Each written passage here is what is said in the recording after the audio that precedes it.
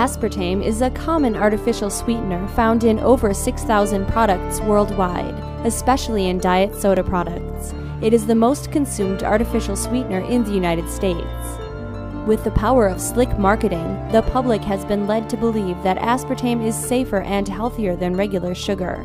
But nothing could be further from the truth. Aspartame accounts for 75% of adverse reactions to food additives reported to the FDA. The most common reaction is a headache or migraine, but many reactions are very serious, including seizures and death. Aspartame has also been linked to depression and increased weight, yet these products continue to be marketed as healthy options that support calorie restriction. Aspartame is composed of 40% aspartic acid, 50% phenylalanine, and 10% methanol or wood alcohol. The amino acids aspartic acid and phenylalanine benefits your body's function, but you ingest these amino acids excessively in aspartame. Aspartame is an excitotoxin that excites or stimulates your brain cells to death. On the other hand, too much phenylalanine can change your brain's physiology and deplete you of serotonin, a neurotransmitter that helps regulate mood. Naturally occurring methanol found in certain fruits and vegetables is firmly bonded to pectin, which allows the methanol to be safely passed through your digestive tract. The phenylalanine methyl bond, called a methyl ester, is very weak and allows the methyl group on the phenylalanine to easily break off and form methanol. Methanol from aspartame is extremely dangerous to humans. It is carried to susceptible tissues in your body where alcohol dehydrogenase, ADH, converts it to formaldehyde, the fluid used for embalming. Your body lacks key enzymes that eliminate formaldehyde that accumulate in your cells and wreak havoc on sensitive proteins and DNA.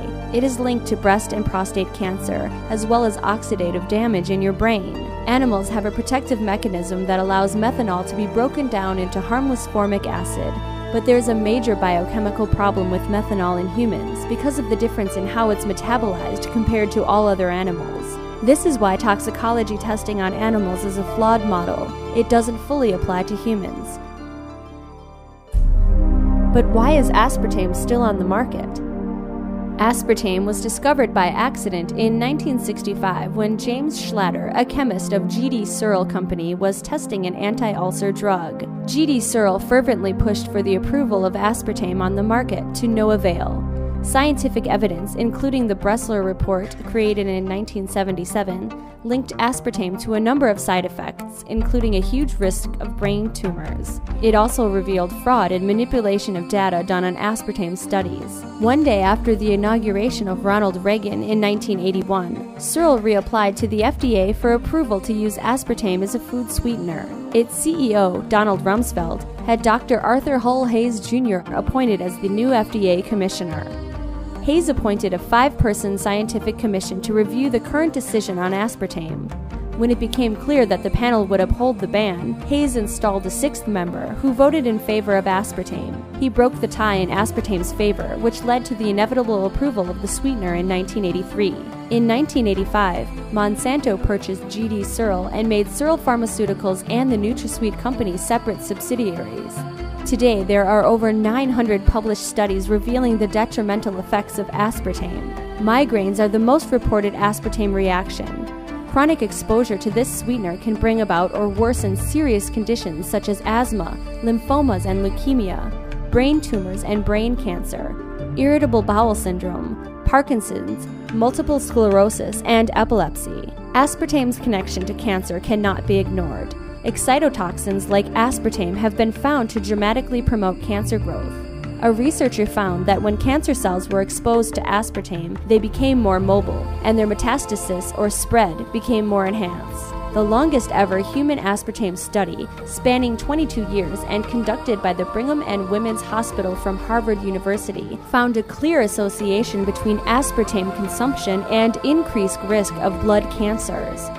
The Harvard study found that men who consumed more than one diet soda per day had a heightened risk of developing multiple myeloma and non-Hodgkin's lymphoma. Leukemia was associated with diet soda intake in both sexes. This study strongly confirms the dangers of aspartame for humans, as it is the first large-scale and long-term observational human study ever conducted on this sweetener. But after yielding to severe pressure from the industry, the researchers downplayed their findings, minimizing the impact of the study.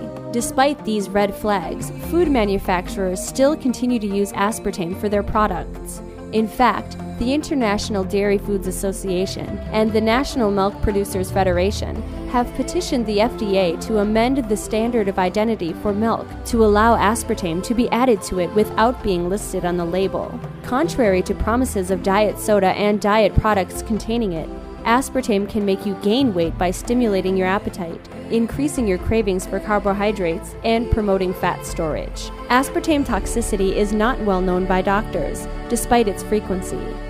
Most of its symptoms mimic other health conditions, so if you're having a reaction to sweeteners, you may be unaware of it or are blaming it on another cause. To see if you're suffering from aspartame toxicity, eliminate all artificially sweetened products from your diet for 2 weeks. Reintroduce them to your diet one by one for about 3 servings per day. Compare how you feel with when you weren't taking any sweeteners. If you notice no changes, your body is able to tolerate it acutely without any immediate response. If you notice that you are experiencing side effects, you should immediately report it to the FDA by going to the FDA Consumer Complaint Coordinator website and calling the phone number for your state. Stick to natural sweeteners such as stevia, lohan, and dextrose. Take note that even these should be consumed in moderation. If you are struggling with high blood pressure, high cholesterol, diabetes, insulin sensitivity issues, or are overweight, it is recommended to avoid all types of sweeteners, both artificial and natural. For more information, visit Mercola.com.